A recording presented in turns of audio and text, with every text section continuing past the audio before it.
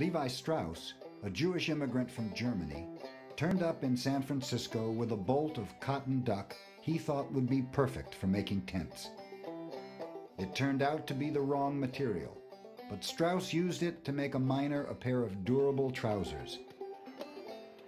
Soon other miners were asking for those pants of Levi's.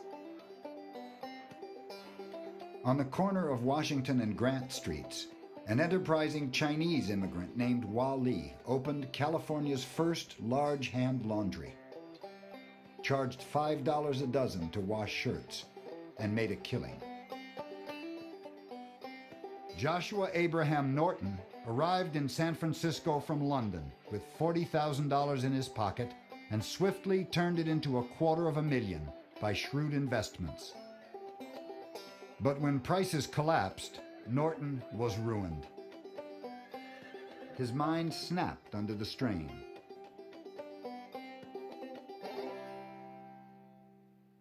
At the peremptory request and desire of a large majority of the citizens of the United States, I, Joshua Norton, declare and proclaim myself Emperor of these United States. San Franciscans were delighted. Norton was given a special uniform to wear while he wandered the streets, bowing graciously to citizens he was convinced were his loyal subjects. Bartenders gave him free drinks. The city directory listed him as Norton Joshua, Emperor. And when he died, 30,000 of his former subjects turned out for his funeral.